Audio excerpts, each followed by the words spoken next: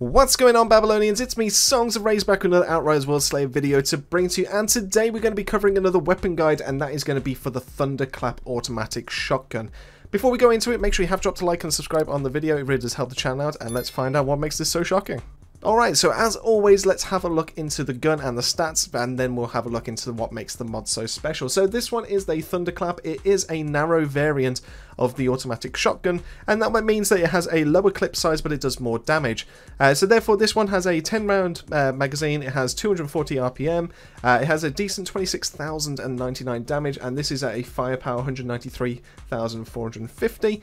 2-second reload, 139% crit multiplier, and the accuracy stability are fairly decent, and the range is kind of pitiful because it is a shotgun after all. Now, in terms of attributes, this does roll with crit damage, close range damage, and healing receive. Pretty much almost exactly what you need, but it kind of tends it towards going towards a trickster rather than a devastator, because it does roll with that crit damage rather than armor pierce. Now, armor pierce pretty much is always there for, you kind of always want to have armor pierce for a devastator, mainly because they don't have a rounds-based ability to be able to pierce through the armor. So therefore, crit damage is primarily going to be used on your trickster. So therefore, this is kind of gravitated towards that kind of thing, but you can get some work done with your devastator as well. But enough about the gun. You're interested to hear about the Tier 3 mod. Now, the Tier 3 mod is Nicola's Revenge, and this is shots link up to 5 enemies within a 4-meter radius around the initial target, dealing 424,371 points of damage over 2 seconds to each of them as long as the initial target is alive. Very interesting, very kind of unique in the way that it's approaching.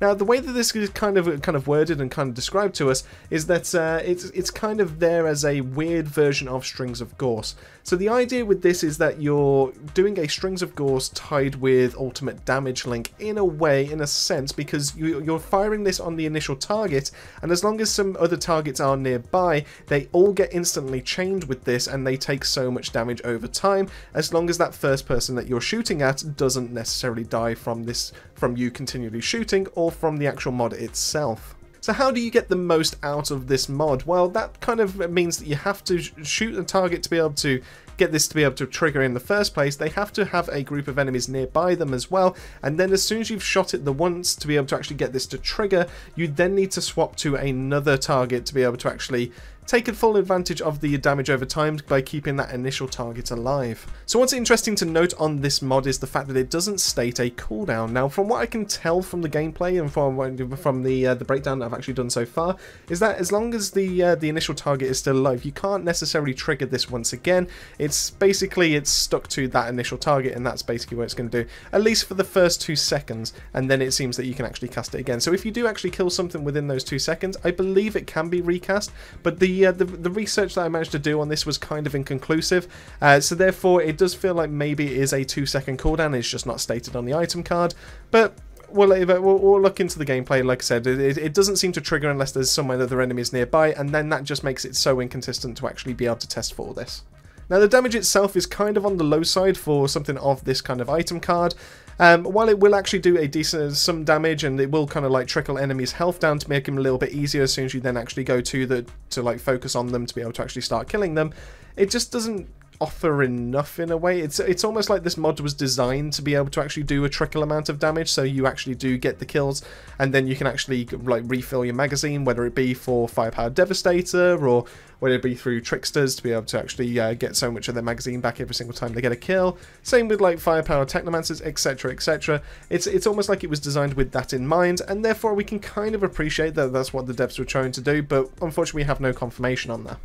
As for whether I would actually have this mod in most of my guns, I just don't feel like it offers enough. Maybe this could be used on a firepower technomancer as like an alternative to bone shrapnel for when we had that as tier 2, but then the initial target that you're going to be shooting at isn't necessarily going to be surviving for 2 seconds, which means that they're never going to really see the benefit of this mod. And I feel that's where this kind of falls down, is the fact that it relies enemies to actually slowly be killed to actually get the full benefit of this mod. Now, the only class that I could think of that really does that in spades is Firepower Devastator, and even then, why would they ever use this when they've got something like Ultimate Damage Link, which allows them to be able to actually take out enemies quite quickly? And for the absolute slew of really good tier 3 mods that are now available to them, why would you ever kind of like pick this? You necessarily wouldn't. So therefore, I do feel like this could do with a buff. I feel like this could potentially do with something, maybe even cutting the the time that it takes to be able to do all that damage like by half. So it's done even faster, or maybe just a standard buffing the damage. Something along those lines would actually go a long way, I feel. So that pretty much wraps up everything to do with the Thunderclap. I mean, there's not much to talk about it. It just pretty much does what it says on the item card. And what it does on the item card isn't necessarily very good. Like I say, it's not a bad mod to actually have if you do roll this as an Apocalypse roll, for example. It's not going to really like destroy your build or anything like that, but there are definitely better options out there, and I for one would like to actually see this get a little bit more of a treatment towards it.